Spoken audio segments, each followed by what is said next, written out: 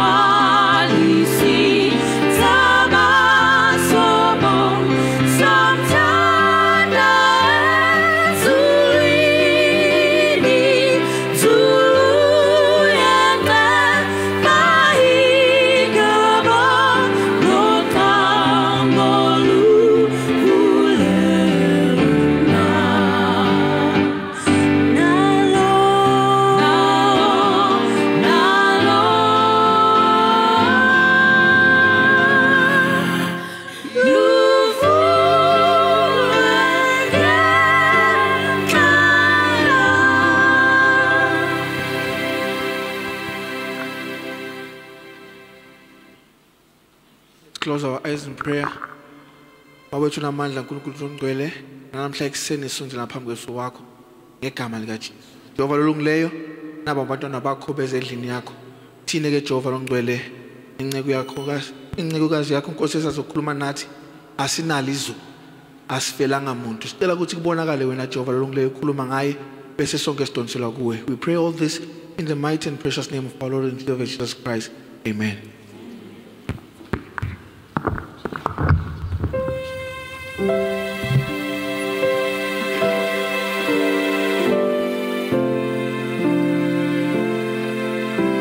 I welcome everyone once again.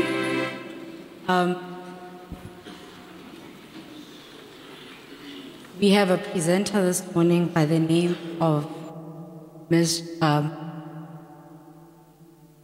It's Jabulile Buthelezi Kalonji. He'll be doing the public affairs and liberty. To lift her up, we'll ask Bliss to come sing.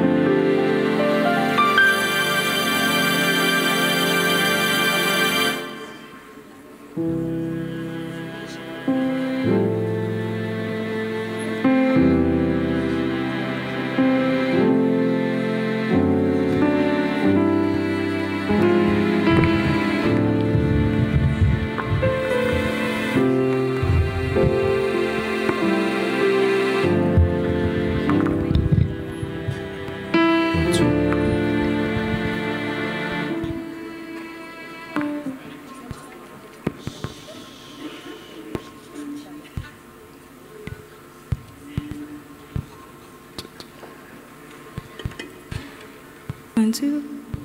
1, 2. 1, 2.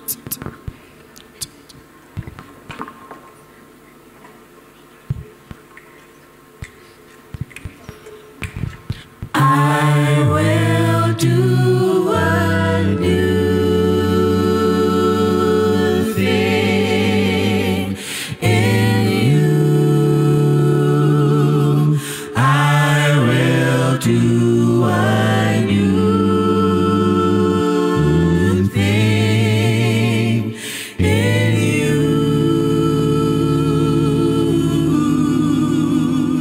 Whatever you ask for, whatever you pray for, it shall not be denied,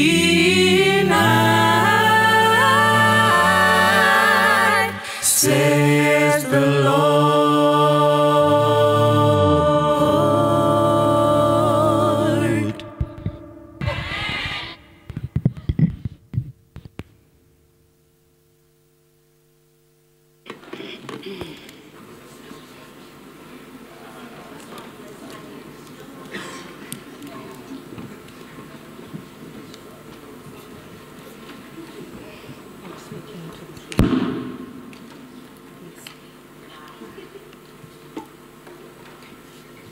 I greet the church in the wonderful name of our Lord and Savior Jesus Christ. Amen. Happy Sabbath, everybody. Bon Sabbath, Sabbath Tonjema, Sabbath Elishe, Sabbath Emunat, Entle, Dumelang Sanbonam. I'm just trying to find my coordinates quickly.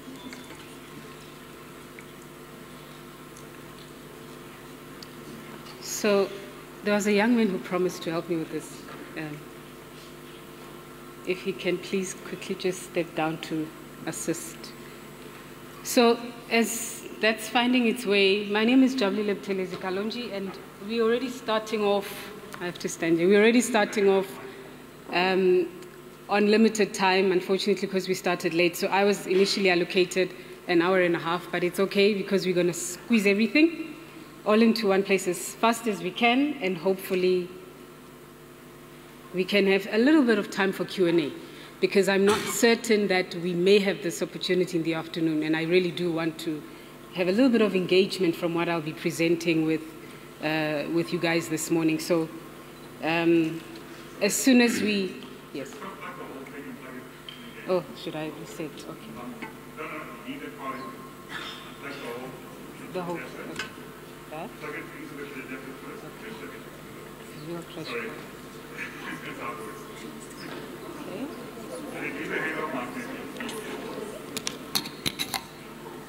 Okay. Let's see what happens now. also mics here. Okay, there's mics there. Oh, this is not clear? If you, yeah. Okay. All right, there we go. Sorry about that. So one of the things I've realized anyway is that technology is always a problem.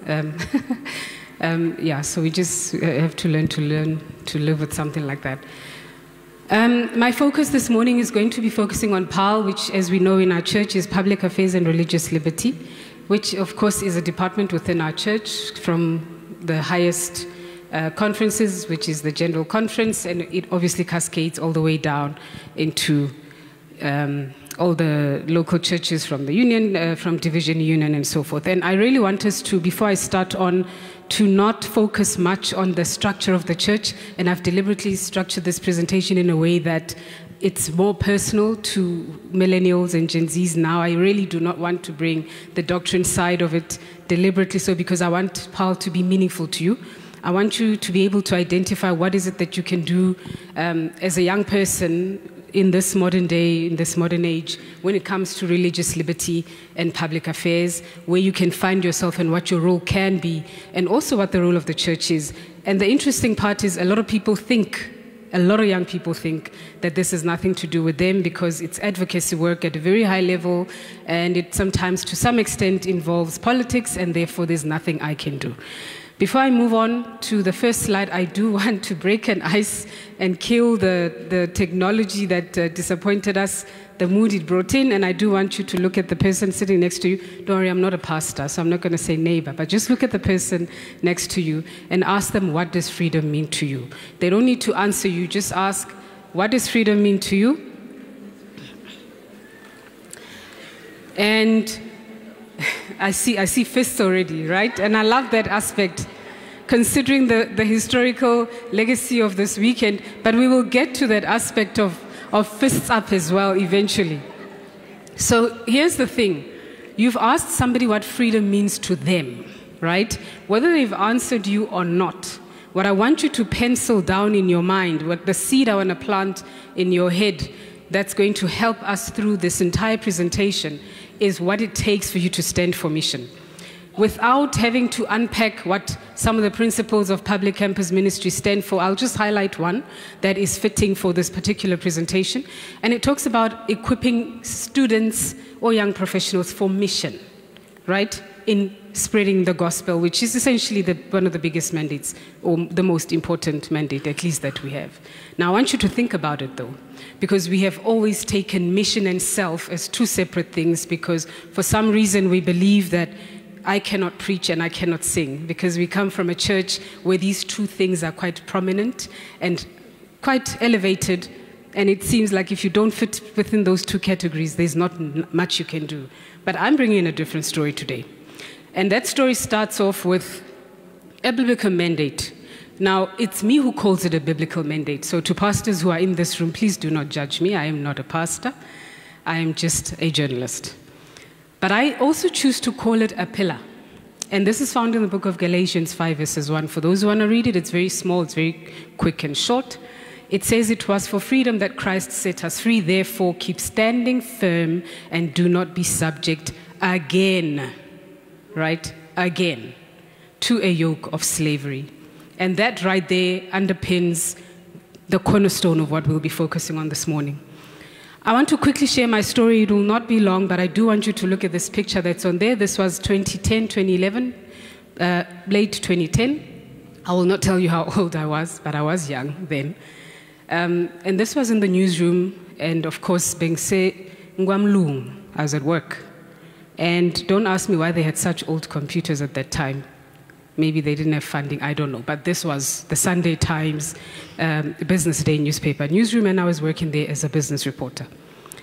And when I started off as a journalist, one of the questions I asked myself, in fact, a conversation I had with my father was, why do you want to be a slave to stories, running around chasing the camera? There's not much there. But I had to unpack the real reason why I was attracted to journalism. And at the time, with the little I knew at the time, I knew that I wanted to be a voice to the voiceless, which is a lot of things that, something common that many journalists like to share. But I also know that I wanted to be able to effectively link my personality, my purpose, which I suppose lucky enough by then at least I had an idea of what it was, link these two things also to me as a Seventh-day Adventist young person at the time. Because from a very early age, I got to understand that it's important to link what you do to what God has capacitated you with. The gifts we have aren't our gifts. It's not our talents. This is why I never really speak about talents. Talents belong to you. You can control them as you wish. You can give them if you want, or you cannot give them. It's your talent. But spiritual gifts interests me because that's not yours. You are a custodian of whatever it is that God has put you in charge of. And this could be your purpose, which perhaps means to serve other people. So I was clear about this at that time. But what I wasn't clear about was what I was going to do in the face of injustice. Because I also had a different character of being shy and being a little timid at the time, but I loved justice. And I knew that I was in the right church and that I did not have to leave the church to serve my career. The second pillar that I had to balance was professional expectations. Very quickly, I will not dwell much on these points. It's an expectation in any marketplace. All of you guys here, some are students, some are young professionals, emerging professionals. And whatever sphere you're in of life or faculty of academia or workplace, there are expectations, obviously, because some people pay you, you're working. I mean, you're a student, you have to, it's a give and take situation. You don't just float through life. And somehow you've got to learn to manage those professional or academic expectations as well, which is something I struggled with because I got stuck there. What helped me, though, was the third pillar, when I got to redefine my purpose. And I really want to quickly talk about the importance of mentors in this instance. I'm a huge advocate of mentorship not because I'm a product of one, but because it helps. And why does it help? I truly believe and will continue to believe that mentorship is important for the black population or the black community because we come from spaces that have been very suppressed, spaces that have been very limited in resources, in many forms, in space. We've had to really go through spatial segregation and many other things. So the idea of less is something that's very, very easy for us to identify with quickly. But when you have somebody who has essentially walked the path that you wish to walk before you, it's always a good idea to just sit at their feet and listen to what they have to say. So redefining my purpose at the time also helped me identify who I was. And then I made a choice and took a decision. And that's what's going to be at the cornerstone of our talk this morning. Your ability to choose. And when you finish that choosing, your boldness to decide. Now, it's very difficult to link these two things in the age of social media. Because with social media, we just go with the wave and the latest hashtag that says, this is the wave or the trend for now. And you really struggle to find yourself in terms of what is it that you have chosen or what is it that you want to stand for. I want you to also put that in your head as we move along. If you can master those two, you can take a stand. Taking a stand is important because you cannot participate or contribute in any form of injustice if you don't know a stand or if you don't have a stand. Because what is it that you stand for? What is it that you're fighting against? This is precisely why there's been a lot of debates about Christian young people, specifically Adventist, where we've been questioned about our fists sense of activism, where we've been asked to really redefine what is it that we're standing for. So yes, we're marching and we have the fists up, but what's the mandate? And when we define that mandate, how is it that we're going about it, not forgetting the actual mandate that we have of the gospel and what we need to preach? A couple of things in our heads right now. I'm just planting a few seeds.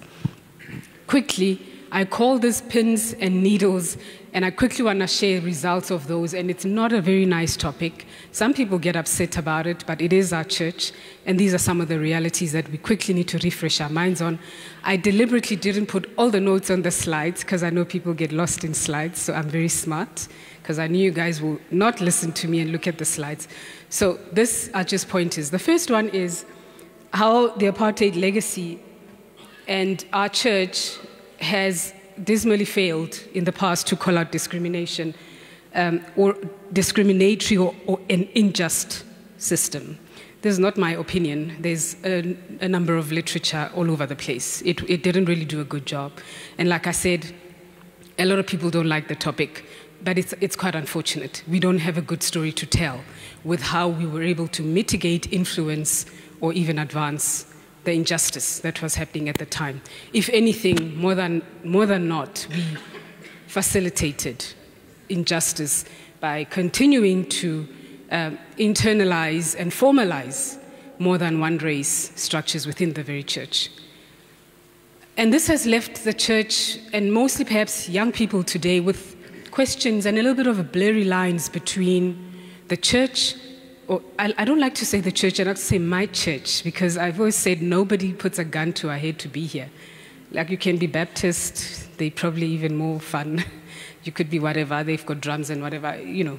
But you're here, you're choosing to be Adventist. Nobody's saying be Adventist. This is a choice you took. You got baptized in this church and you are a part of this church. And each time I say your church, it makes sense because it's really yours. So if anything should happen in it, it's going to have to come from you. But the perception that we have right now, most often when I speak and engage with young people, is how they still are unhappy about this, the suppression that the church has done to freedom of conscience. And this is essentially one of the things that I want to highlight this morning when it comes to public affairs and religious liberty.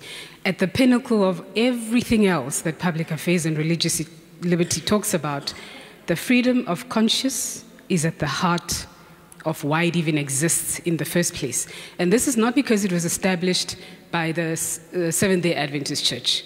This is included in the Universal Declaration of Human Rights, Article 18. I encourage you and invite you to check it out and read it, which gives you the freedom to choose what you feel and what you believe as far as belief is concerned and what you want to affiliate to.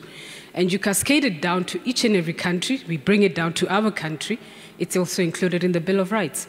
So in terms of human rights, we're not going to get into that. Human rights, it's my right. We know it is. The government has given you that right to choose your own day of worship, at least for now. They haven't yet bothered us about how it is actually not the day of worship, but that's coming.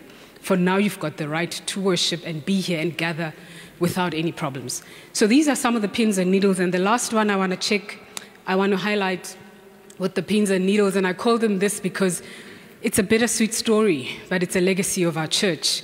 And I'm appealing to this particular generation to build better beyond that legacy. The role of the church as well is, more often than not, has been quite significant when it comes to civic and religious groups during apartheid era, not just the Adventist church. So whether the good or the bad that the church did, we've had generally other churches. You look at the history of our country, you'll understand that there was a group of churches who would even host comrades who would hide them when they have the umhabulo and meetings at night and when police are looking for them. And churches were the hub of all of this, this advancement, this progress, because the goal at the time was very clear. We had to free people. We needed democracy and freedom. And that's what was at the core of. So churches have always been at the forefront. So it's not bizarre to bring this to church. This is precisely why I'm hoping this presentation encourages somebody today, at least moving beyond, to be a little bit more bold when it comes to issues of power and you not divorcing yourself from them because you feel it doesn't make sense. There is a paper I'd like you to check at your own time. I'll just give you details of the church, of the paper. It was published in the Journal of Contemporary History, and this was a joint paper by Professors Modise and Dube. And in their papers, the paper is titled The Church and Its Contributions to Struggle to Liberate the Free State. I specifically chose this paper because, hey, we're in the Free State. Everything has context. Apartheid is not a Soweto story. It's not just a Gauteng province story. It's a South African story. As well as June 16 may have erupted in Soweto, it's not a Soweto story only. There are young people in Witbank, in Middelburg, in Mangaung, in Khutsong, in Kimberley, is it Khutsong, the township there, I think. It's a South African story. So we also need to move away from, this is not mine, it's these people, because this is precisely what stagnates us to building and driving the change that we wish. But as you check out this paper, allow me to quickly highlight two things that I loved about their paper. It's a very long paper, but I just want to pick these two things. The first one, they mentioned that the church was never in agreement on how to tackle apartheid atrocity. So there was never agreement, as much as there isn't agreement now about many other things in our church. Without being political, there's always politics. Everything is political, unfortunately. There was never that consensus. It was never there. And this is precisely why we've had people like some of my mentors who, at the time they were young people and now as leaders in business, they left the church because they felt betrayed by the church and felt that the church couldn't stand and be counted in when it really mattered most. It's okay to speak and share opinions, but when exactly you do that, it's a great deal, especially for young people. The second one is they highlight that they further advocate in their paper for colonization to be resisted by churches through an emphasis on social justice, equity, emancipation, and common good of all citizens, despite religious affiliations. And this, again, is part of the fiber that forms public affairs and religious liberty. So, like I said before, the only literature that exists out there is not the literature that says the SDA Church didn't do a lot of work or good work when it comes to identifying or fixing certain things. But there is some literature that also helps us understand some of the efforts that were trying to at least address this. There's a quote I quickly want to share when it comes to freedom of religion, and I love it absolutely, and I always share it all the time. And it's one of the things that was shared by Dr. Diop, who is a PAL director at the General Conference. Of course, his office does amazing work that is directly linked to our church. You also want to check it out and see what they do and just familiarize yourself and see how you can fit in. It doesn't have to be at the high level, but just understand from the top, bottom, where you can fit in and participate in the church. And I love the fact that he says, without a functioning and active conscience, the sense of right and wrong escapes human responsibility. This is precisely why PAL essentially advocates for freedom of conscience as a fundamental human right. So before you get to any other rights of you not being allowed to write an exam on Sabbath, you know, those are basics. We really go through this a lot. For years we know, I think maybe our parents may not have had much of that problem, but right now we have young people who are struggling with the Sabbath issue. You've got to attend classes, you need to write an exam. But that's not all PAL is about. PAL is not there to just help you with a letter or to assist and advocate for you to not, it's bigger than that. PAL has a principle of mission rooted to it. Don't worry, I won't go through all this. I'll pick a few. I've got about 20 more minutes. I'm going to pick one of the few things that I think are quite important. So the first one, I want you to think of 3 pillars in your mind right now and think of a position, think of choice and challenge. And this is in relation to PAL fundamentals, and this is essentially in my view. The first one is how PAL as a position militates against discrimination based on differences in belief. And this is at least something we can be clear about of what it stands for. It also goes against criminalization of others based on their difference, and also favors self-determination and respect, the respect of other people's religious and philosophical choices and identities. As South African young people, I'm not young, but as South Africans, when you talk about discrimination and allowing people space to be, this is not a foreign thought to us because of the historical legacy that we bear as a country, thinking beyond the borders of the church. Now, when you come to the pillar of choice, I prefer, or rather urge and propose, to bring the word humility. Very simple virtue. Why do I bring the word humility? If you're not humble enough as yourself, as a person, if you're not humble, if there isn't any sense of humility in you, you will not sit down and engage anybody because you're too arrogant in your whatever it is you believe in, and you are just up there. Nobody can reach you, and it's difficult for you to reach anybody else. But I always appeal and push this virtue quite a lot, because if you look at the biblical mandate that we have as Seventh-day Adventists, you can't help but understand that we have to learn some level of humility, because before you even preach anything to anybody, you first have to engage them at their level, and that takes some humility. Something that's very difficult. We even struggle with it amongst ourselves, even within the church. But remember, every day we die to self, so it's not easy. Every day we die to self, because it's more of Christ and less of me. less of the arrogance, but more of being open to hold space for other possibilities that can help a progressive engagement and dialogue on things that can advance the gospel. I quickly want to say it's a challenge I'm posing to this particular generation and young people in this room. Is a replica of a Mandela Day possible beyond Community Guest Day? I grew up in our church. We had community guest days, and I used to love them because I get to bring my friends to to church. The one time I get to, motivate with letters to their parents that they need to come for a sleepover because we're going to church and all of that stuff. Very nice. And it ends there because it's this lovely event where your friends can come to church. But have you seen how the world, and I mean the world, literally the world, rallies behind one concept of the 18th of July? There's nothing wrong with that. We're not here to talk about that. But I do want us to pick something from that. Can we, or can this particular generation, is it capable of getting the world, starting with the church, to rally behind a just society? When vet students and many other universities a few years ago had fees must fall protests, which was essentially, literally global news, we've had young people who would talk about how the church didn't bring them water. Very small thing. Oh no, these philanthropists and celebrities and all of these people were just giving food and bringing water and all. We didn't really see our church anyway. We struggled to identify where our church was, but the fees must fall had Adventist students who were talking about being excluded from fees, which, by the way, being excluded from fees in itself is a problem because that alone is just injustice. It's deliberate. It's got nothing to do with finance to some extent. It's a deliberate exclusion of a black child from a system that they should not be a part of. And this is why it will continue to be, you will continue to be excluded because you've got to continuously fight. And this is what I call the plight of blackness. You don't get to, unfortunately, be immune to such because you're Adventist. You still get to register and you're told you can't because you're owing. Then you protest and join because you're a black child. Something to think about.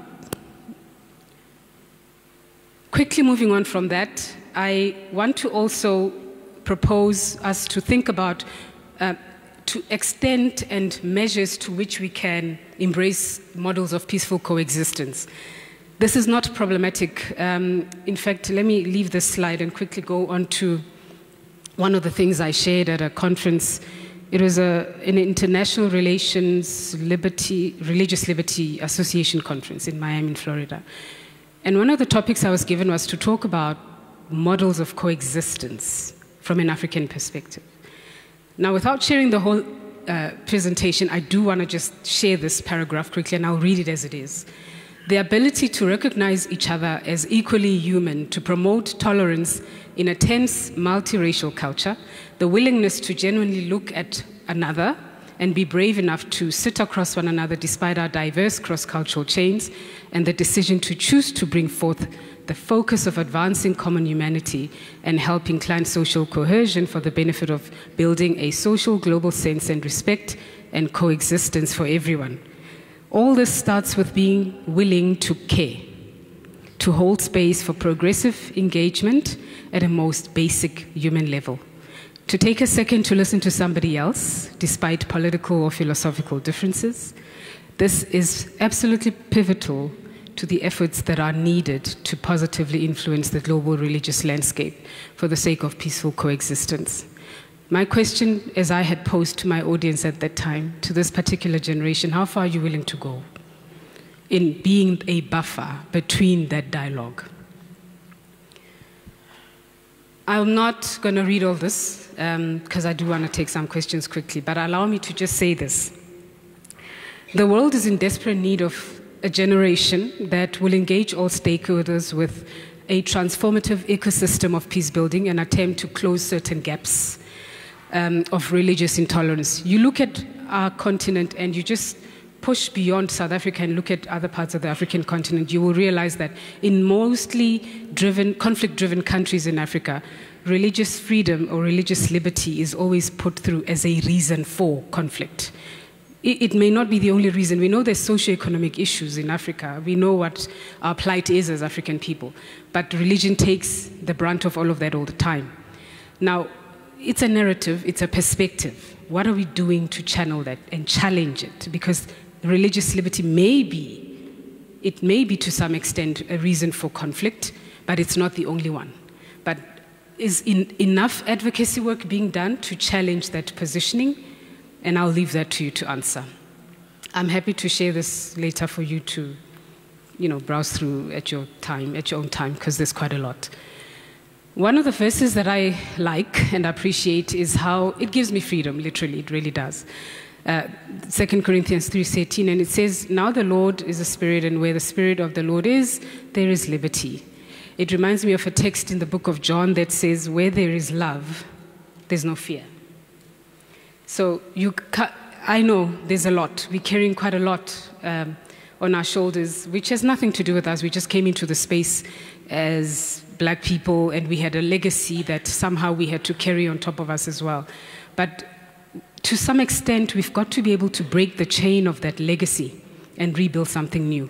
And I particularly am an advocate of PAL, and I always wish and hope that young people can embrace it more, for the sake of advancing the gospel of Jesus Christ for this particular church and help us really advance our mandate. But to also help us not see it as a tool we can use like an ATM machine when you get stuck somewhere and you know that there's this department that should be writing this letter or doing this, but it's actually a lifestyle. Justice is not an event. It really isn't. There are people who practically live in injustice every day of their lives. The fact that you do not encounter injustice maybe as often, it does not mean it doesn't exist.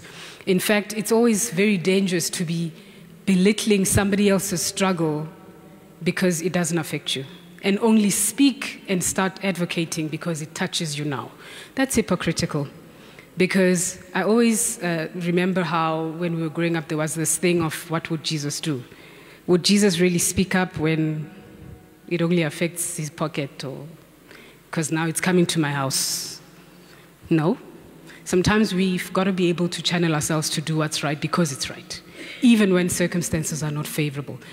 I really do want to say a lot, but I really wish, I know there's no time.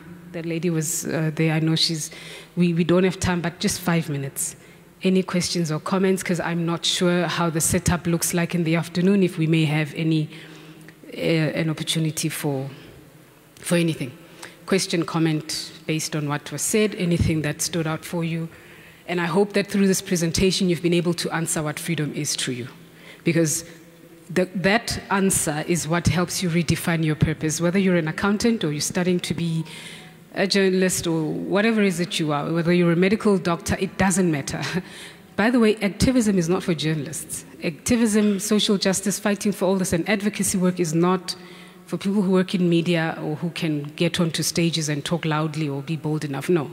If you're a human being and you believe that the right things in life should happen, that is enough of a call for you to stand for something that matters. And standing for it means not just standing and speaking or tweeting it out, but actually actively being involved and participating in bringing whatever social change may be needed. And I cannot think of any other greater responsibility placed upon us, or at least placed upon this generation, than as people who should be carrying that forward. Questions, comments, nothing? We all good? I can close since there's a question. Thank you. Can we share this mic with her?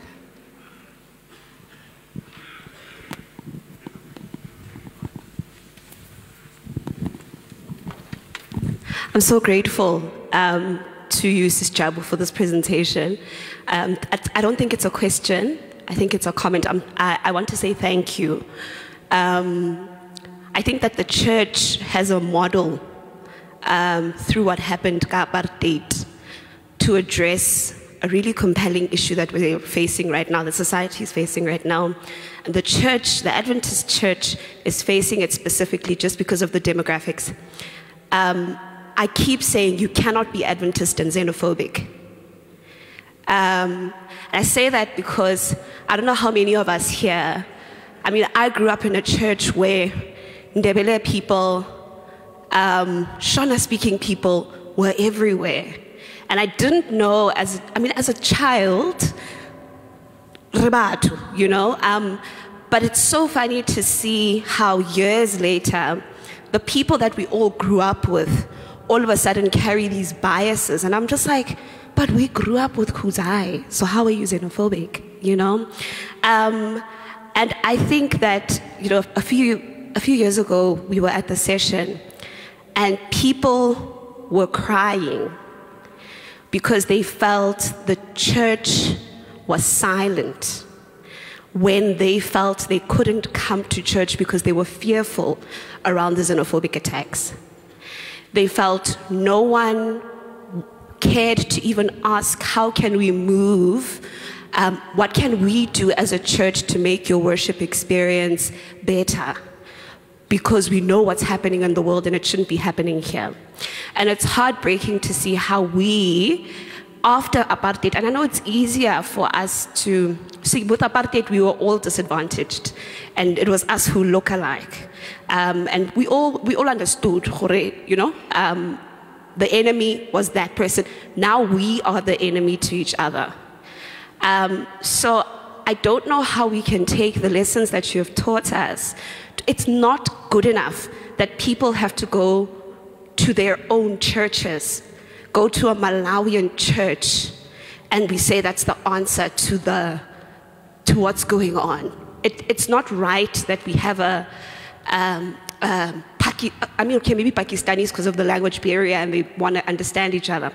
But it's not good enough that we've got Zimbabwean churches, and that's the solution to what's happening in society. It's really embarrassing that we can't, beyond coexisting, we can't love one another here in the church with our brothers and sisters that look like us, that are us, and we just continue and there is no response. Finally, at the session afterwards, this gentleman brought a letter that the church had decided to write. I think it was an attempt to condemn or to address.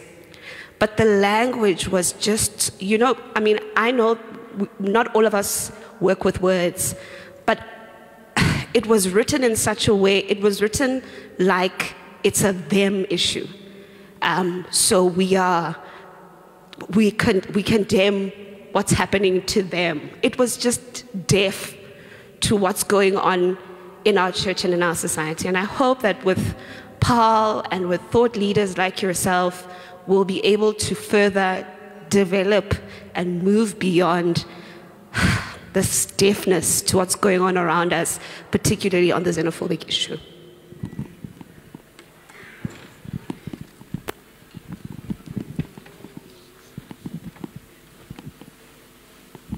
Good morning, everyone.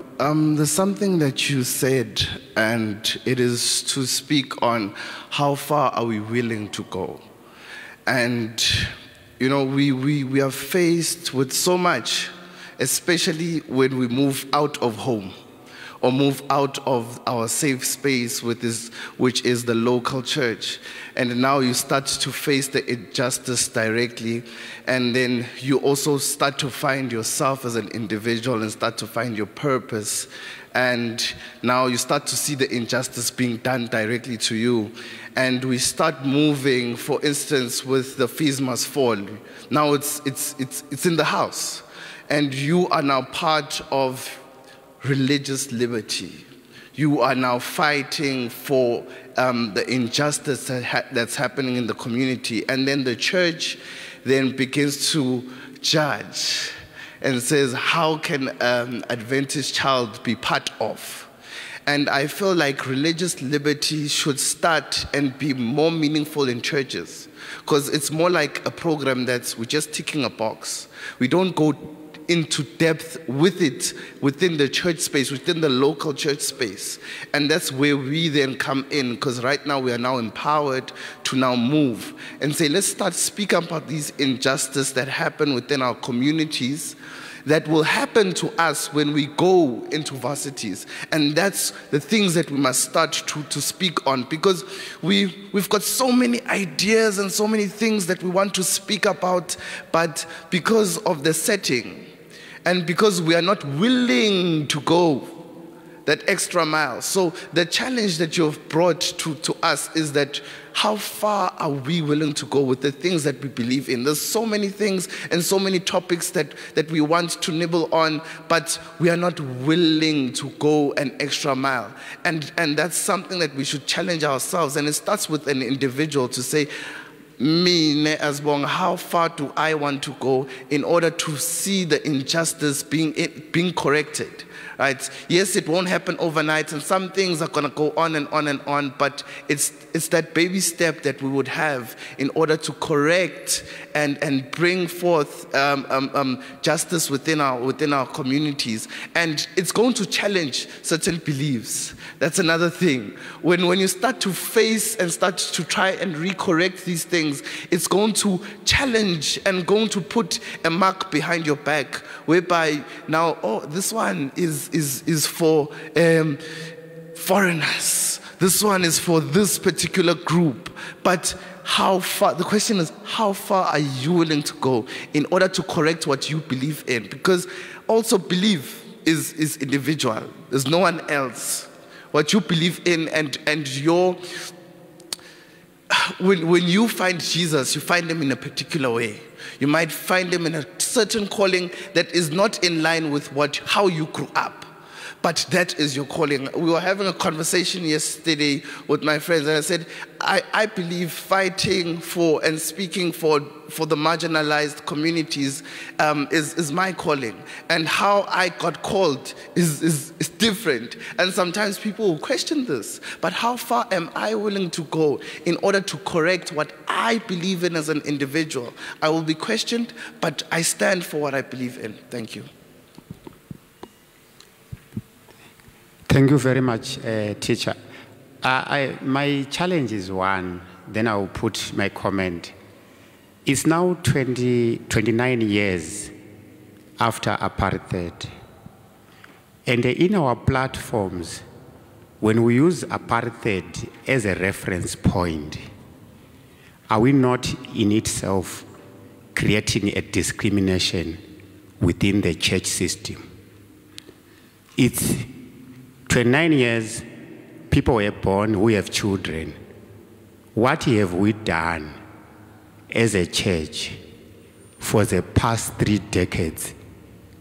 We should be talking now of 2010 maybe, or 2015, not to always use apartheid as a scapegoat. Then my second point is in terms of education. When my child at preschool is attending a preschool where they go to trips on Sabbath, and my child is graduating on Sabbath at a preschool, and I'm going to attend, it's even announced at church that Elder so-and-so, they are not with us today. They've gone to attend a graduation of their 5-year daughter. Move fast track to matric. The matriculants are doing to increase their pass rate. Our matriculants, where I come from, without mentioning the location, I know more than 20 now who are studying maths, preparing for the exam, and it's every Saturday. So before we move to university and college, what are we doing to address the fundamentals from preschool to matric?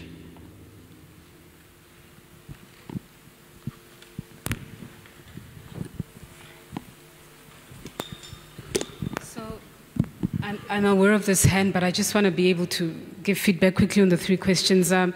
You know, one of the things I have come to understand and accept in my career is that the role of activism is not necessarily so you can plant yourself now and be evil and eat. And that's the painful part. Actually, activism is painful in a nutshell. Because whatever it is you're fighting for, you may never, ever in your lifetime even get to see that. I mean, the context of this weekend, there's literally nobody here from 1976. But we don't have the issues that 1976 was brought by.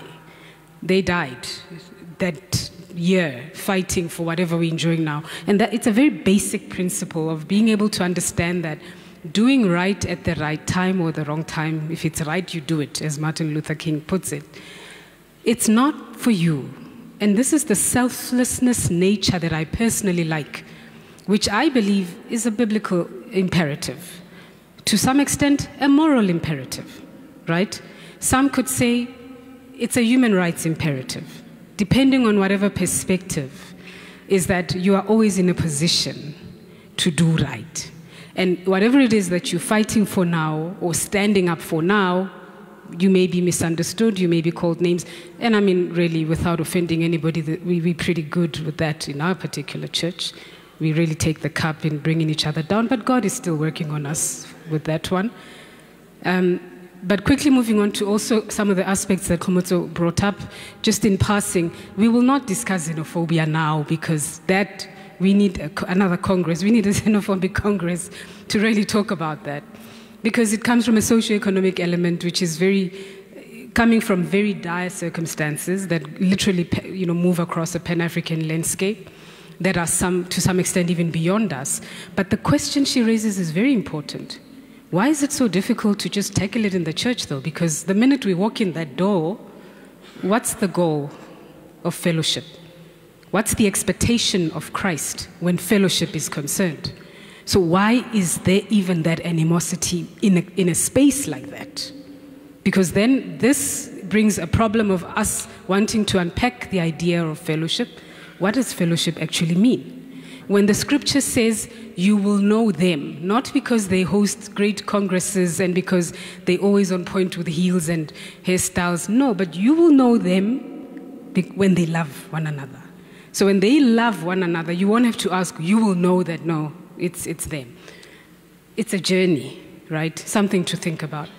The gentleman at the back, you raise very important questions, and this is precisely why I always say, the beauty, at least in my view, I think, of our church and its department is how every department, I think, links to every other. But we do not take the interest to appreciate that. Public campus ministry, which is an institution or rather part of the body, I do much of the work with young people practically literally across the globe, is one of the elements and the tools or vehicles that can address that. This is precisely why I said, I'm not even going to come here and talk about writing letters on a Sabbath. It's not a small thing, but that's not what we've been brought up to think PAL is all about that. What advocacy work are we doing from primary level school? This is what he's asking. It's 29 years later. The idea or the thought or concept of saying we use apartheid as a scapegoat is painful to some. Some people feel this was a crime against humanity. So we will relate and use it the way we want to because we actually are the subject of that thing.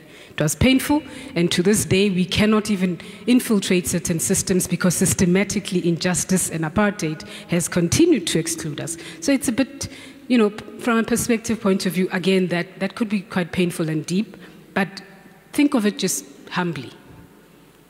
What have we done? Yes, we know that race relations are also not a very easy thing to talk about. But surely church should be the most safest platform to engage, not decide, legislate, just engage. And this is what, in fact, that banner even reminds us, it's one of the pillars of public campus ministry.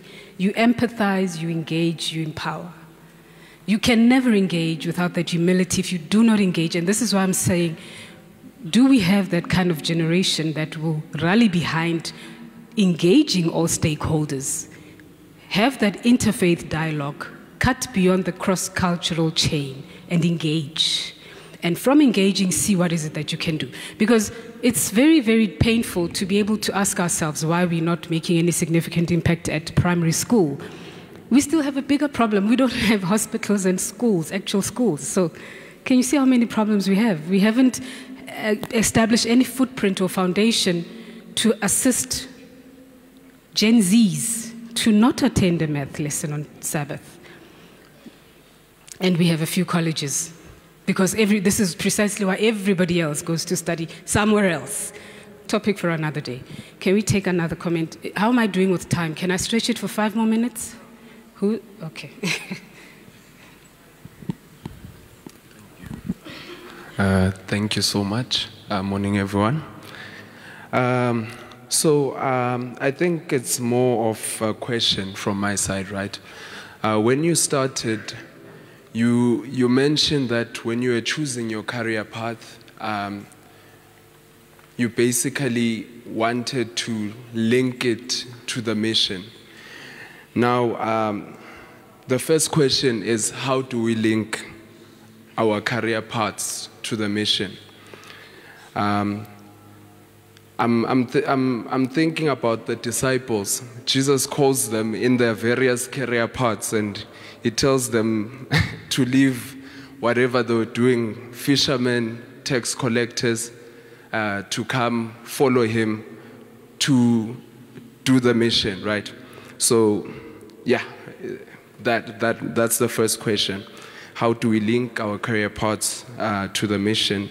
And the second mission is, I think being able to link the career path means that you're able to make a choice of you're able to make a career choice, right? And what I've picked up in the current economic state, there's very few people who are sitting here who are in the career paths that they wanted to choose. Most people are in career paths that they could qualify to be in so that they can get to the bread as quickly as possible. How do we balance out that choosing, linking, and allegiance to the bread? I absolutely love your question. It's a very, very important question, because it's a replica again and a precursor to the plight of blackness. We do not have the luxury of choosing whatever we feel. What I'm passionate about this. That you in matric and you asked, what do you want to study? There's a trust fund ready for you. We don't talk that language.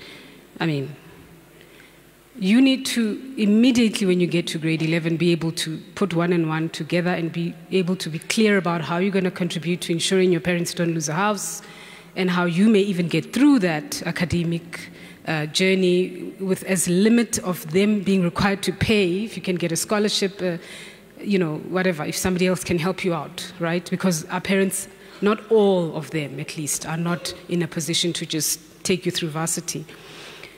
I will tell you one thing, though, and by the way, the answer I'm going to give is not an absolute answer, but it's at least a means to maybe position a different alternative, or at least what helped me. When I didn't just become a journalist, I started off studying civil engineering, strange enough, and I specifically took civil engineering because at the time I had an uncle who was a mining engineer who used to work in the mines in Klerksdorp in the northwest. And he told me, this is many years ago, who said to me, you're a black young woman. You are going to drive the biggest car ever. Like, we're talking serious kitchen. Like, just do this thing. I will help you. And I had to keep on imagining myself with that hat inside a mine. I mean, first of all, I am claustrophobic. And I went through school. I did. I passed my engineering maths. Used to carry the T-square thing. Funny enough, I even did so well with engineering drawing. I passed. I did not fail. But I was so depressed. I was so depressed. Not because I didn't want the money. I mean, I wanted the money because, hey, I mean, if I can cut beyond this norm of limitness, right? But at some point, you need to talk to God about your career. Because we have this understanding that God is a God of big things, a God who pays school fees so you can enter. But he's not a God of a small thing like, what have you built in me that I'm supposed to be using to eat from and also glorify you? Because the very fact that he has brought you up and raised you up for such a time as this, as a young person in this particular generation, I mean, surely there's something you can do. But what is that thing? And if you can do that thing, can you eat from that thing? And I'm not talking small things like spaza shops, please. That's also one thing that completely depresses me. Each time young people talk about empowerment, they talk about owning a puzzle. No, you cannot. Unless you're talking about owning a consortium of spaza shops. Now we're talking. This thing of wanting to say, you cannot. I know that situations are dire, but this is why we need to push harder, because I'm sorry to say that, but again, really with all innocence and all the Sabbath spirit in me at this point, I will say, the white race, in most schools, there's discipline in those schools. And for some reason, where black kids go to school, we encourage all sorts of democracies and freedom. But the truth of the matter is, you ask yourself, when you get to Anglo-American and you get to BHB Pillarton and all these big places, what are the chances of a CEO being a candidate that came from the other side? Where are you most likely to find a subordinate, and what color will that subordinate be? Of course, with the people who are leading us at this point in our country, there's different nuances. Anything is possible, really. But it's a fundamental question. So why is it that we do not align to the notion of discipline as a vehicle to helping us build the character that Ellen G. White, I don't, trying to be smart quoting her, but she does mention something very profound about how don't worry about reputation. People can kill that and break that every day of your life. But character is really what should give you sleepless nights, because that comes from God. And God sustains it. He just doesn't give it, but He sustains it too. So you worry about your character. And what builds character? And who wants people with well-molded characters? I want friends like that. I'll even put my money in with people who resemble something like that. Something to think about. So I would really encourage you to not just pray about it, because also that's very, up there. I don't like solutions like that. I mentioned mentorship earlier, and that's what helped. I did that. I went and I wrote an email. I remember even after I had chosen my career, I still wasn't sure. I wrote to the CEO of Telkom, and I said, firstly, I tried to get through the PA. It took me 4 months. He was busy. Somehow I got his mail and I just emailed directly, broke protocol, and I just by faith, if by faith some things can work, by faith this protocol can be allowed to break. This is who I am. Can you assist me on a business career journey? This is what I want to do. He responded and said, thank you for your mail. Please tell me where you are. What do you want to, what's your short-term and long-term goals? What have you done so far? Show me your profile. And I have never been through such a stringent mentorship journey. At some point I was like, maybe I shouldn't have chosen him. But he kept me accountable to what I had told him I wanted to be and what I wanted to reach. And as I was going through that journey, automatically God was enlightening me about, Jabulile, this is who you are. Jabulile, this is what I want you to do. These are your passions, but some of your passions, you will starve. So don't follow the passions only now. I mean, you got to balance. You are black. You need to eat. It's a constant balancing act, and it's not easy. But I think we shouldn't take it with so much, take it as a burden so much. Also, let's just trust God with that process. Reach out to the right people, a mentor in church, a coach, whatever. These things are not far-fetched. Please don't belittle them. Give them a chance. Try and find somebody who can be a spiritual brother, a spiritual sister. Find spiritual parents who can advise you on what you can do, give you ideas. Just don't tell the wrong people ideas, because some people steal anyway. But yeah, and they're still children of God, but they steal. So the best person you can talk to is God. And I think he does have a way of showing you what you can do. He does it with navigating you through certain things. Sometimes you fail, you get off the bench for years or months, and one day he just brings something that fits exactly into who you are and what you need to do. But you've got to stay connected to him like the grape to the vine. You know that text in the Bible? Because you've got to be able to be sensitive to the precepts of the Holy Spirit as well. And we take that for granted as young people because we think, I don't know how we'll hear God, maybe by Bluetooth or what, I don't know. But you need that relationship. It's important because this is how God relates to you and reveals to you what needs to happen. Okay, we close it? Okay, thank you so much.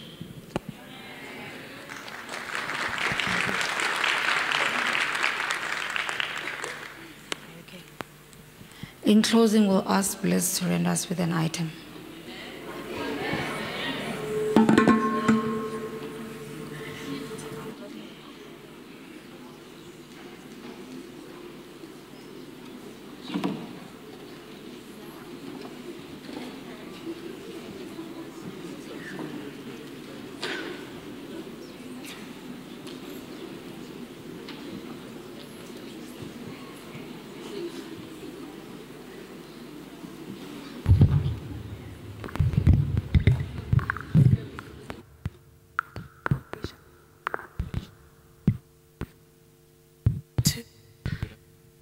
One, two.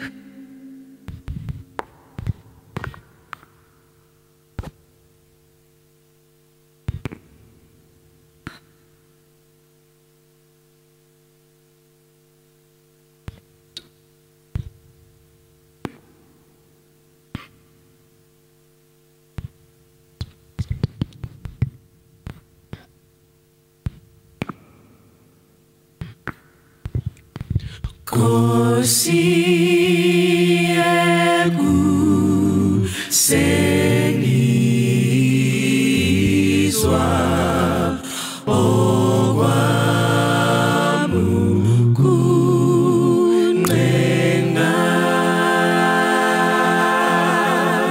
ngiza ukulega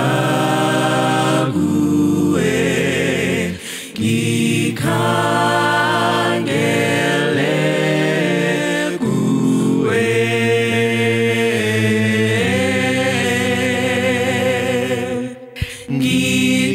ngidonse ngo moya wakho endleleni yakho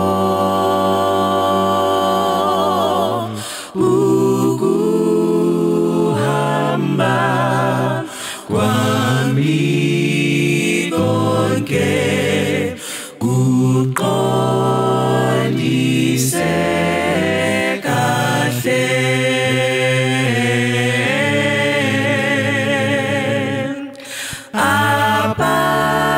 abathanda wena Jesu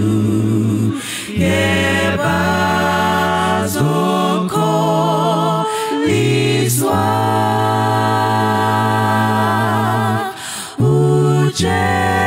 uJehova wabahanqa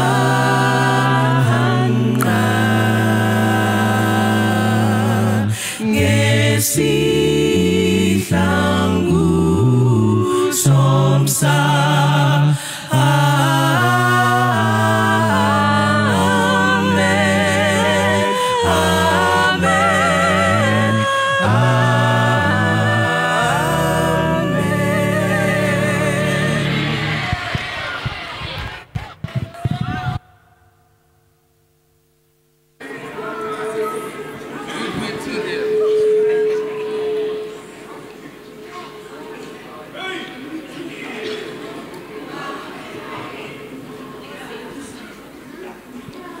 I hope everyone is blessed. A quick announcement. The owner of the vehicle JW31 CFGP is required to come to the door. Thank you.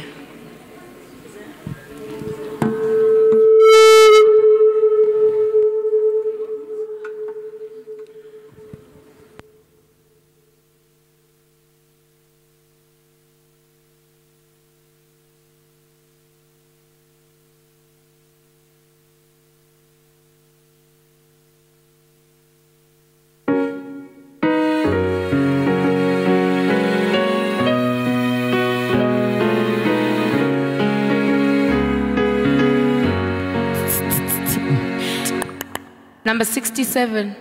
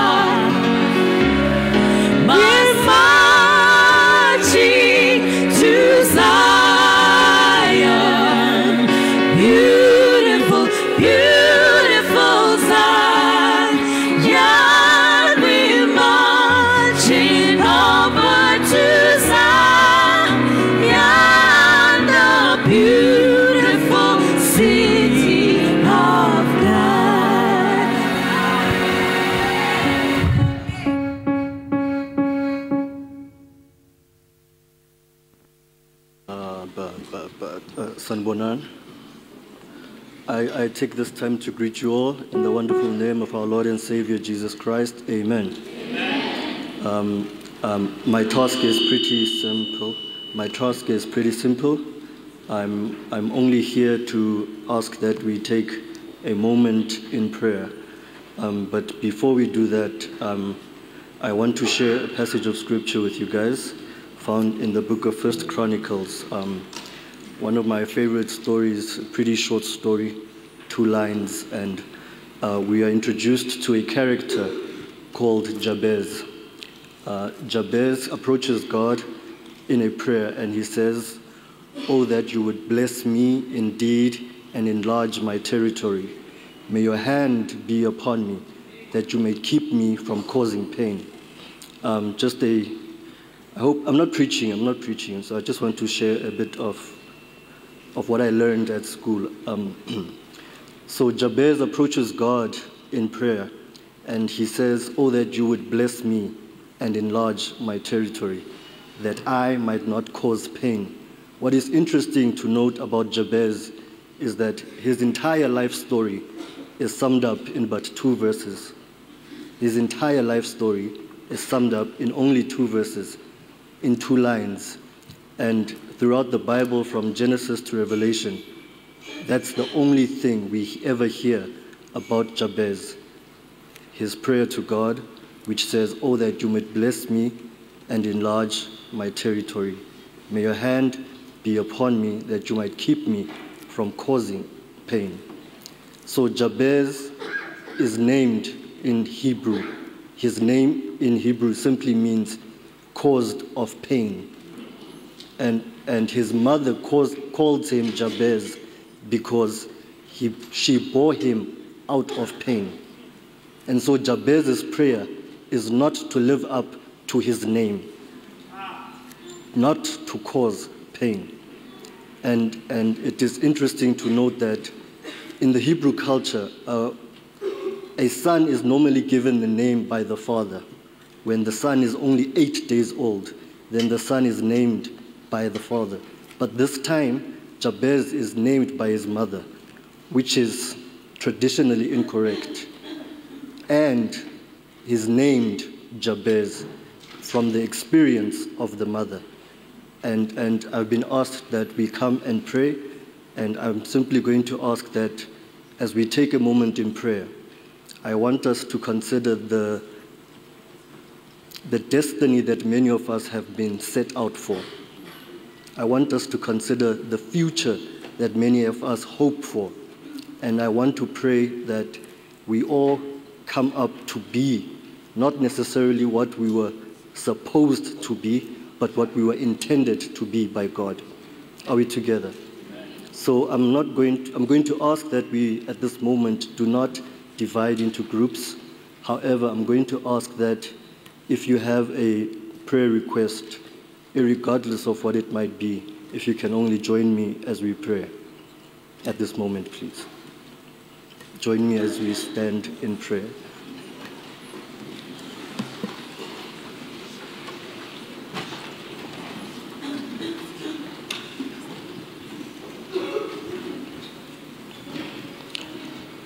Let's pray. We give thanks to Thee, Most Holy Father, for your love and for your goodness towards us. For we do not know what could have been of us, yet you have stayed faithful to the covenant you've made with man in the day of old, and for that we are grateful.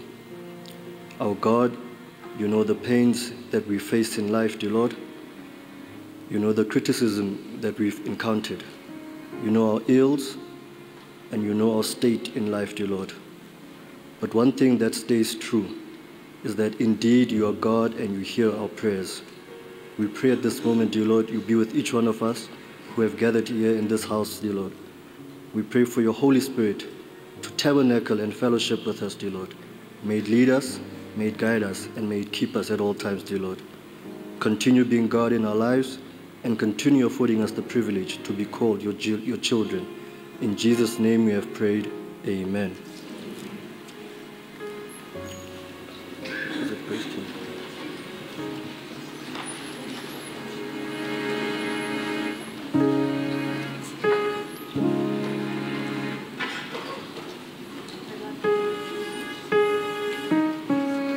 We'd like to ask Noted to render us a special item.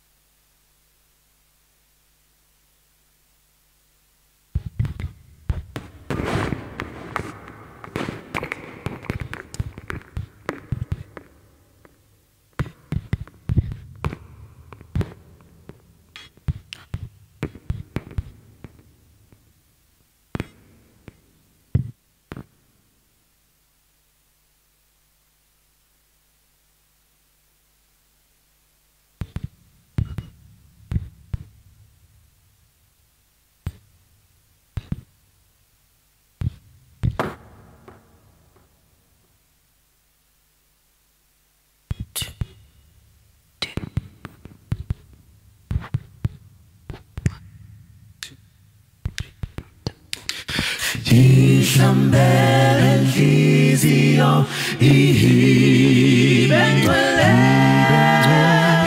ihlambele inhliziyo ibe ngcwele, hlambale inhliziyo hlamba,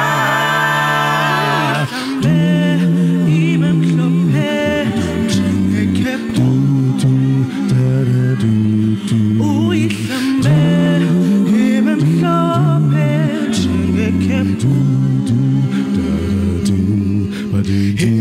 Ihlambele inhliziyo ihibe ngcwele,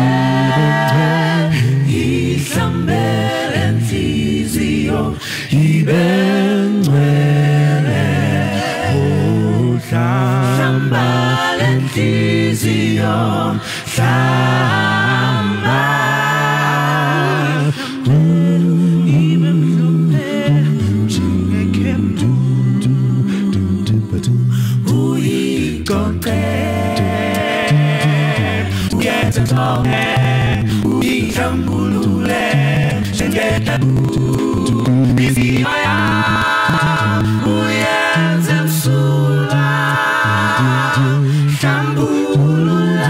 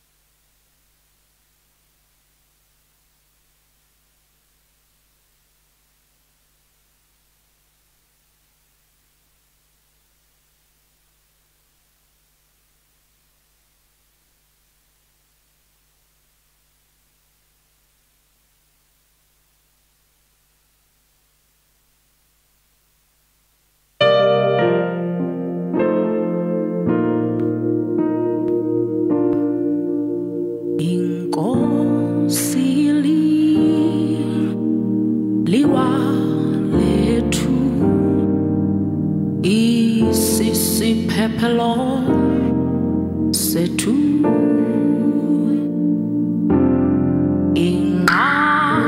ingxabano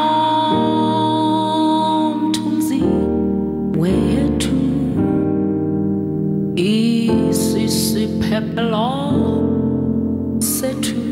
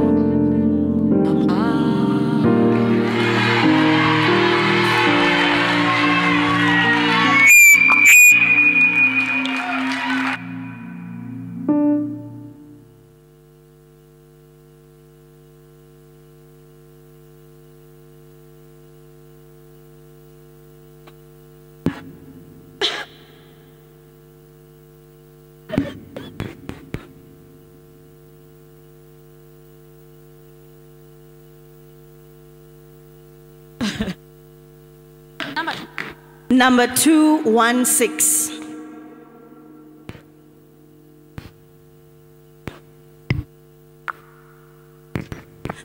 And after this song, we'd like to ask God's grace to give us a special item.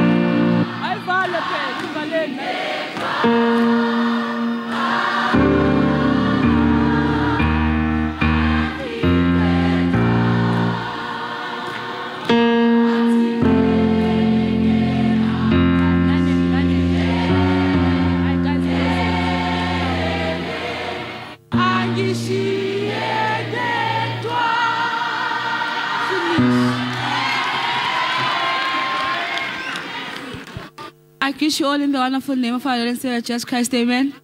So I'm just going to say one announcement, then we're carrying on with the vibe. Can all the pastors please go outside?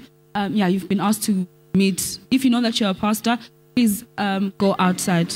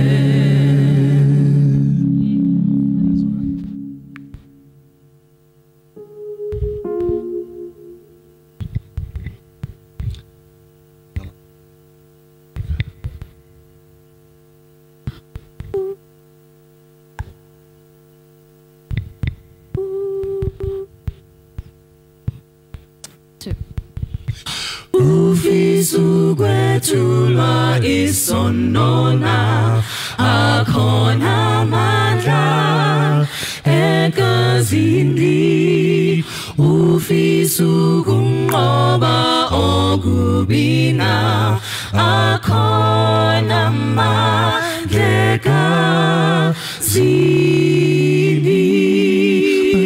akhona mandla akhona akhona egazini akhona akhona akhona egazini ufisukutela ulagana akhona mandla egazini wathatha wena akhona egazini akhona egazini akhona egazini uyafisa ukumhlophe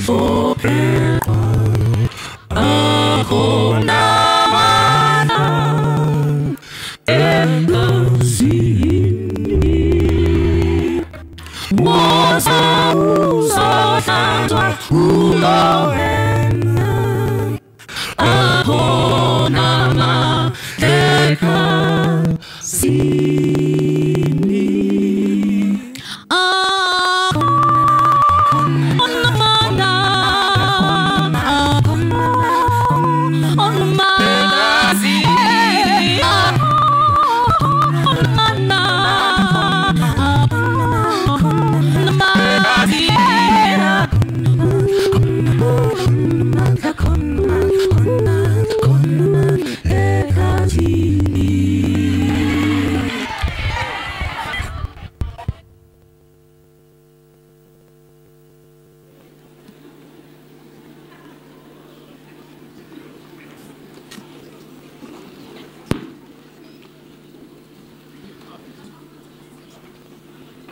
I want you all for the conference, but amen. We will not do any type. It's not an intention to this kind of program that is for me. But in my music for the president, from TOC Conference, who saw it fit to come and be with us today. And we just want to say we feel honored that you have decided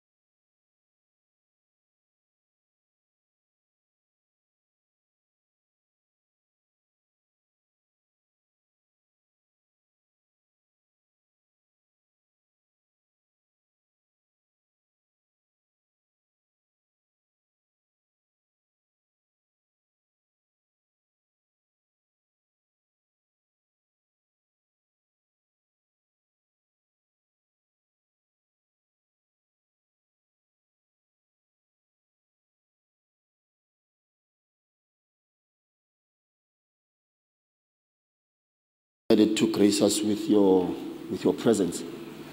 I just want to check if we are here alone or Mfundisi. Okay. Today he decided to be alone.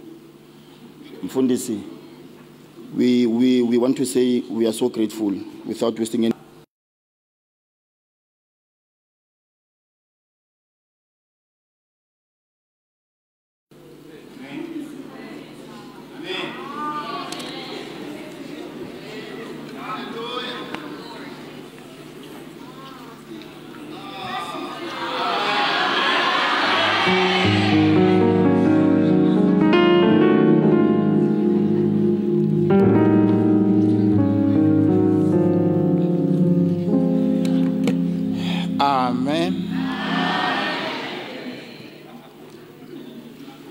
You know, you are so predictable. I predicted that that is exactly what you are going to do.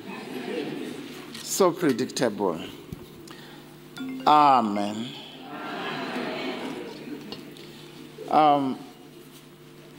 This is so beautiful to see all of you here for this Youth Congress. And we pride ourselves with your being. You are not the future church, by the way. You are the church now. And it is our duty as well and our obligation to make sure that your voice as young people is not muted.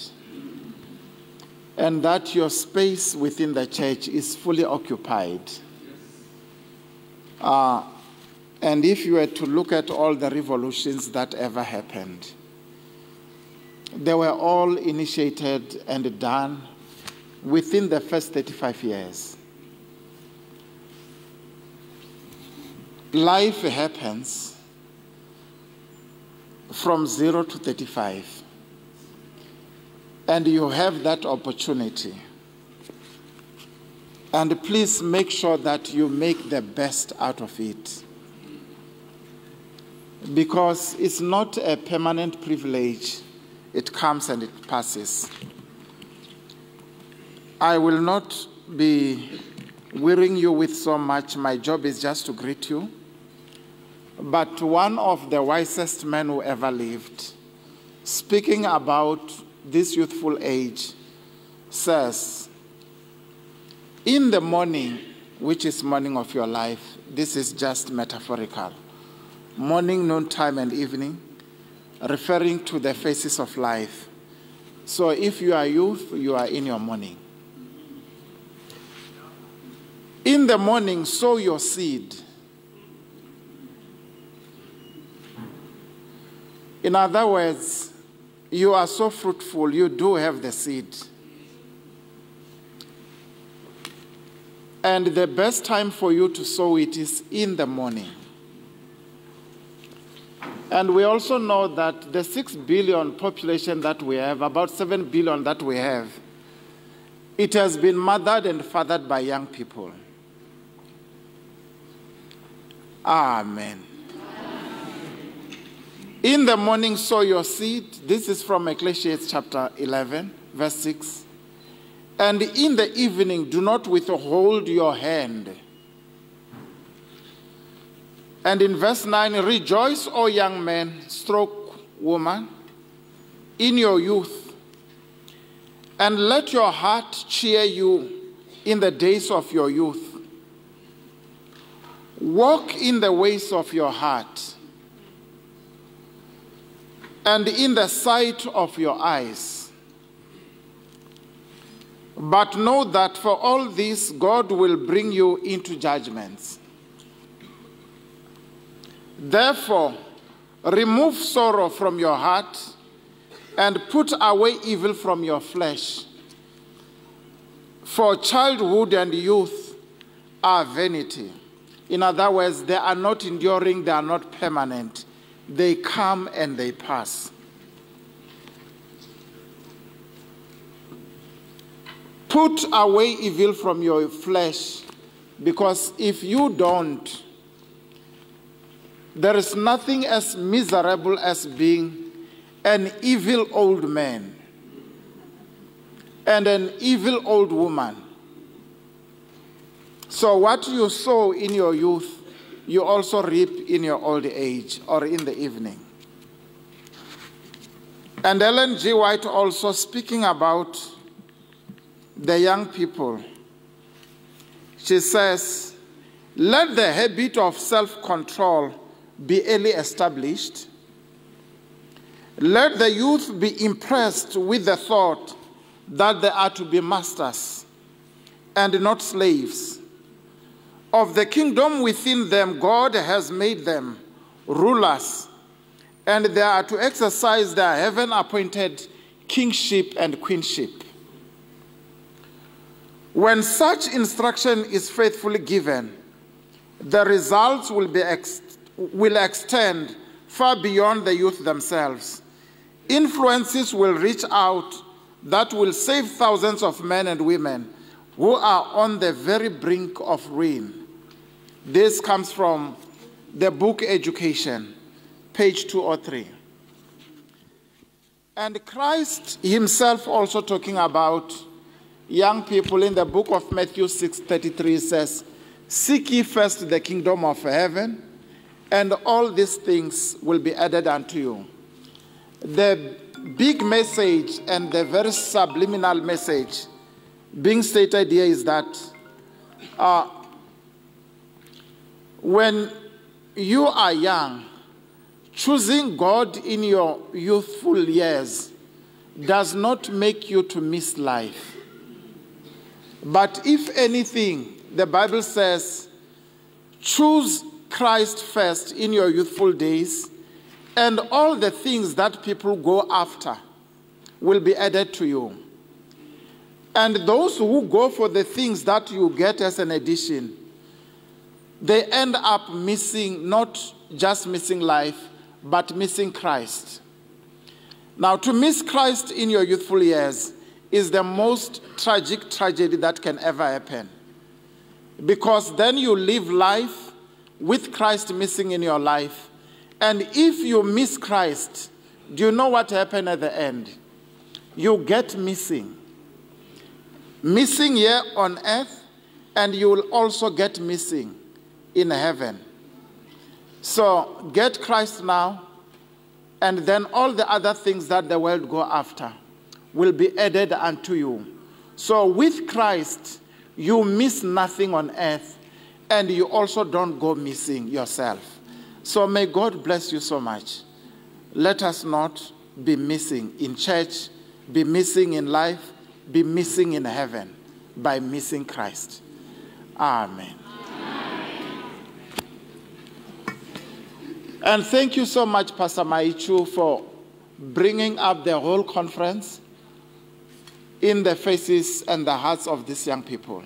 May God bless you so much.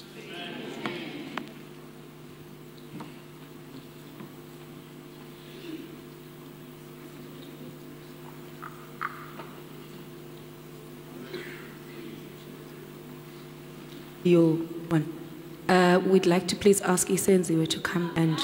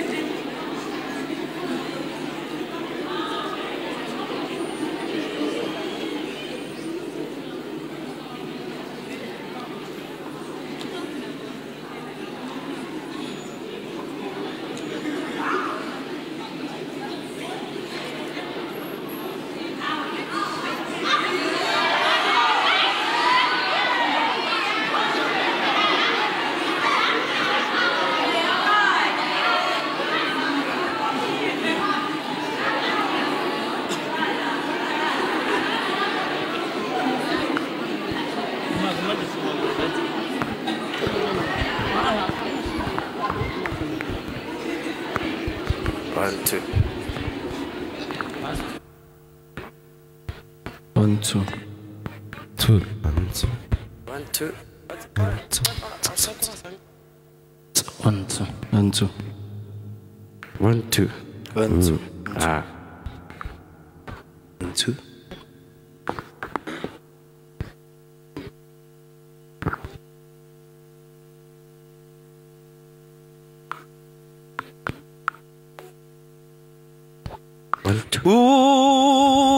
Ubusuku bufikile ewe Nkosi ohlala nami ohlala nami olishoni lilanga ubusuku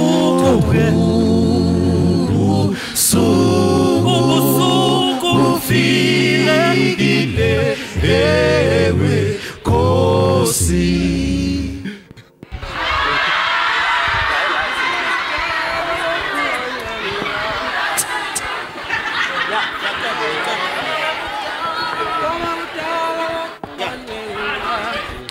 Goa kudala lokhu ancenga hamdanami hambanami ungamelana uJesu sebe kukweba ngegama lakhe kumbe nawe uzombika uthi cha hayangimazi ungamelana uJesu sebe kubuza ngokholo lwakho ungazimisa phezu kwentaba umemeza uthi uJesu ngowakho asimeni makholwa sibatshele ngoJehova wethu ngoba nguye yedwa olomusa ongaka njalo uyasincengela ngabe kudala sonke sabhubha kodwa yena wasihawukela ngabe kudala lokho wancenga hawumntanami hamba nami ayangifuna ukuba njengoPetro wafika Nkosi angifuna asikuthesa Nkosi yami angifuna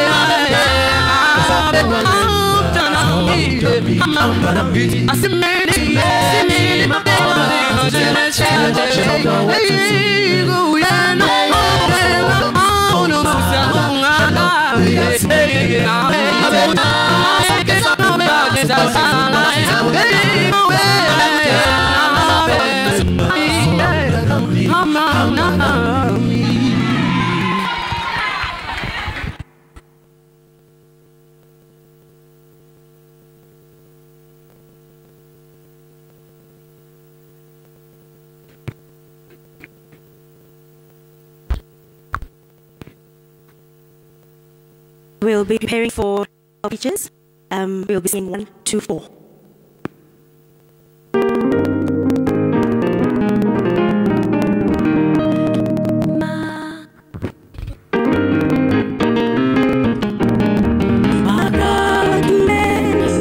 Sweet.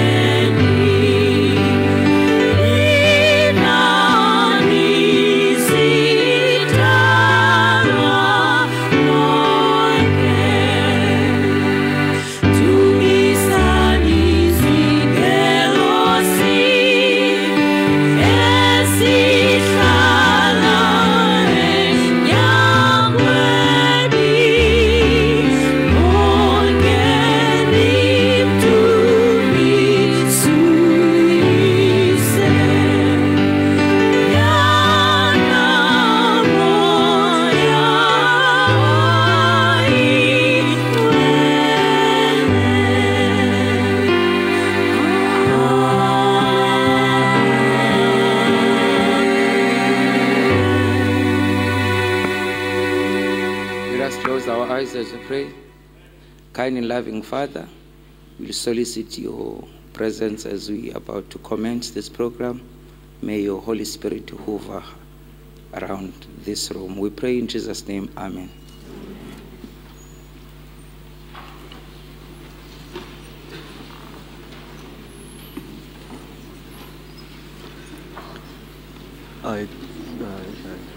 I take this time to greet you all in the wonderful name of our Lord and Savior Jesus. Amen. At this moment, can we have the praise team as we do our theme song, please? Yes, can we all rise as we sing our theme song?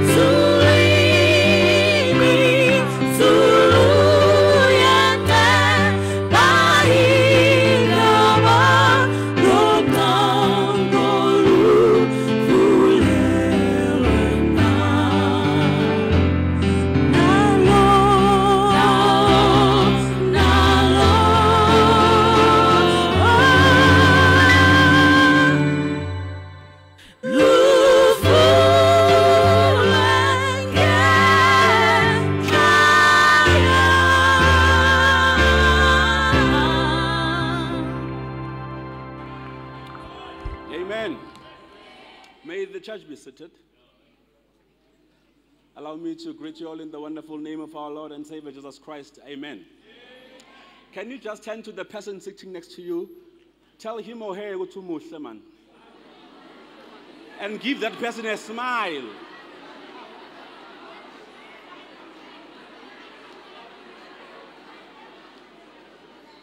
Hallelujah. You know, a famous story is told. A famous story is told. But before I tell the story, turn to the book of John 3, verse 16. I know you don't need to turn there because it's a famous text. But for those who are not familiar with the text, please, let's go to John 3. But before we read John 3, a famous story is told. One man was praying, and he said, God, please bless me with a job. And he said, if you can bless me with a job, I will return the first tithe.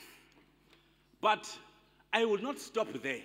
I will also return the second tithe, and also I will return the third tithe. But because God can see the future clearer than we can see the present, he sees this man in the future having this job and not returning a single tithe. And God said to the angels, give this man a job. And the angels were like, why are you giving him a job? Because you know very well that he will not even return a single tithe. God said, no, give him the job because I'm not like them. I don't play tit for tat. I remain faithful even when they are not. That's the God we serve. His faithfulness does not bank on our faithfulness. Then John says, for God so loved the world. You know, we need to unpack this text in the language of John, because English follows what we call a word order. Word order, I mean by you need to start a sentence with a subject followed by a verb. That's a word order. But the language of John does not focus on that pattern, but it begins with what it wants to emphasize. So if the object is what the person wants to emphasize, he will start the sentence with the object. So when you read the book of the chapter or the verse, John 3:16, you'll understand something, that the emphasis of John is not the everlasting life. Hello? The emphasis of John is neither even the begotten Son, but the emphasis of John is the love of God. John says when the love of God was exposed, it gave birth to the begotten Son and everlasting life. Because it's easy to think God loves us because he died for us. But his death was not the reason to love, but his death was an act of love. So John is saying we have this hope because someone loved, because you can't love and do nothing. So as you are about to bring forth your offering, ask yourself this question: what precedes my offering? Am I giving because I have? Or am I giving because I'm motivated or influenced by love? But if your giving is not motivated by love, it's not worth it. Keep it to yourself. Let's kneel down for prayer. I don't know if you'll be able to kneel, but let's bow our heads. I don't think we'll be able to kneel. Let's just bow our heads for prayer. Baba usekhaya ezulwini mesiya ingcwele Jehova, siyabonga ngothando lwakho nalo ngathi. Noma singathembekanga wena uthembakele. Noma singakuthandi wena uyasithanda. Namanje Nkosi yami sazonikela.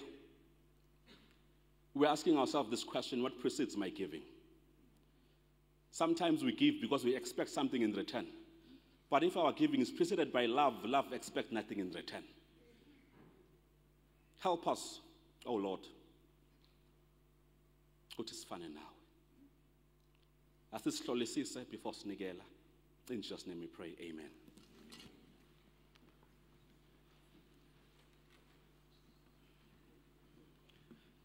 While we are taking the offertory, we're going to call on God's grace to please bless us with an item.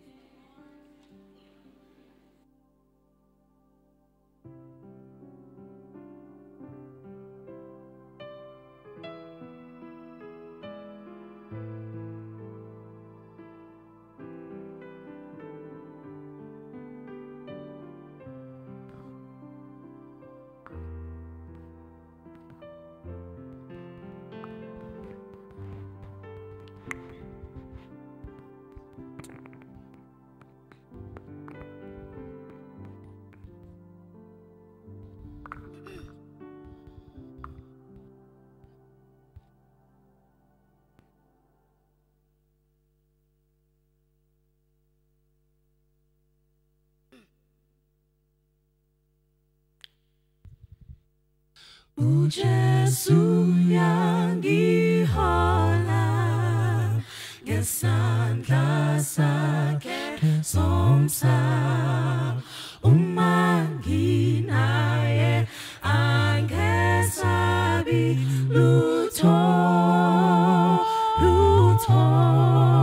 ngizoya noma kuphi kukuhle noma kubi umanginaye konke kulungile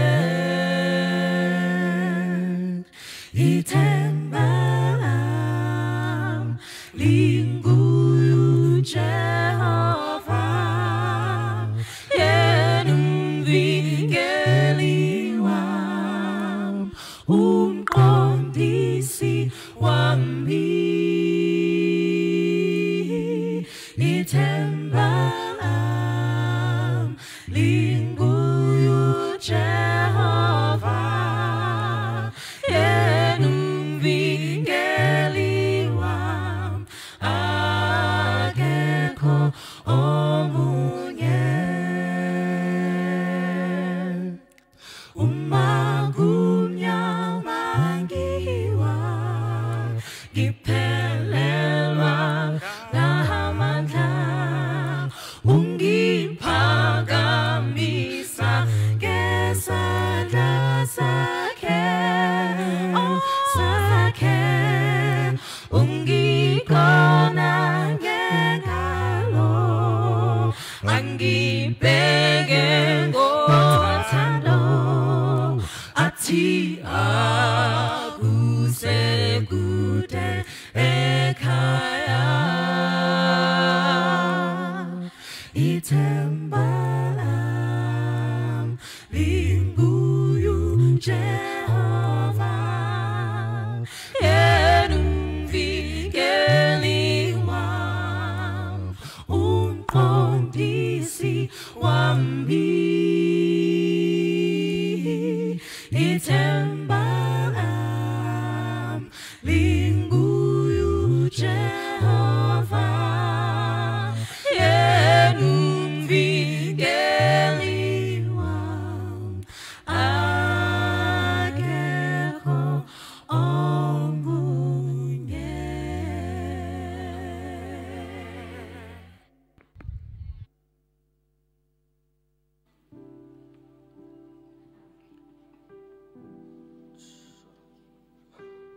Shall we close our eyes as we take a moment of prayer, please? We thank you, dear Lord, for the offering that was given. We pray that you bless each one that gave and bless those who are unable to give at this moment. In Jesus' name we pray. Amen.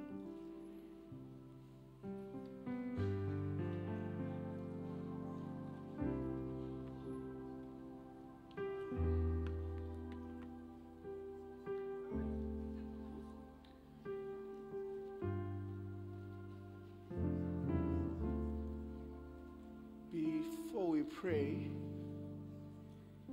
let us consider a common text. Judges chapter 16, verses 28. It says, then Samson called unto the Lord. Some version says Samson prayed unto the Lord. This is the prayer. Oh Lord God, please remember me and please strengthen me just this one time. Oh God, let me avenge on the Philistines for my two eyes. This is a very selfish prayer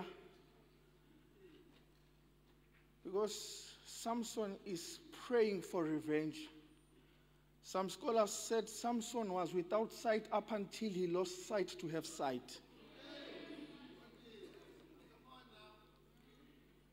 And then he says, please remember me for my two eyes. It has nothing to do with God. It has nothing to do with his purpose, but it has everything to do with him, for what has happened to him, for what he has allowed it to happen to him. For my two eyes. According to the Nazarite laws, Samson broke 3 of them. The one that were given to the parents, it was that he must not take strong drinks. he must not touch anything that is unclean, and he must not cut his hair. But Samson, we heard yesterday, he didn't even touch the carcass, but he tasted it, and then he brought it for others. And then some scholars believe that in the marriage feast that he had, he also tasted wine, because it was a custom of the time that before others can partake of the wine, as the one who is getting married, you must taste the wine. And the account was, do not take any strong drinks. And then the last one is that, do not cut your hair. And then he cut them all. Here is the power of the text. Samson, knowing that he has broken all the laws, knowing that there is no connection anymore, but he was relentless to believe that there is a God who does not need a SIM card. There is a God who doesn't need a Wi-Fi connection. But without connection, if you have faith in him and you believe that the God who hears our prayers, if you call upon him, he will come to your rescue in time. I want to say something, without connection, if you pray to God in faith, he will grant you your heart desires. The Bible tells us that this is always with us. There was a young boy who was always with him, and Samson made a request, please tell me to pillars. The ministers were here, they asked us just to get us closer to pillars. And then we have that the faithful. Samson was not victorious because his hair was growing. Samson was victorious because he believed that if he prays to God, God is going to answer prayer. At this time, I'll just pray. I don't know where you've been, I don't know where you've been from here, but there is a God. You may have lost connection, but this God is interested in you. Before you were formed, you have a pre-nice purpose, and it is with God. And in him we live. Without him we are nothing. I want us to pray. And I'll pray, Lord, we've gone too far. Please bring us back home. We don't want to go back the same. We refuse to go back the same. But as we leave this place, let us be better citizens for heaven. And let us be earthly useful. And let us learn to one another. We shall pause for a moment of prayer. Baba Tunamal, Jovongele, is mighty TOC Youth. We bring closer to you in a special way. You assigned to men, you've entrusted them to spread. We pray in a special way that the Lord may cover. Your ministers are here to ensure that they show where Jesus Christ. On our own, we cannot do it. But you in us, we can fulfill the mission. In a special way, the Lord, now.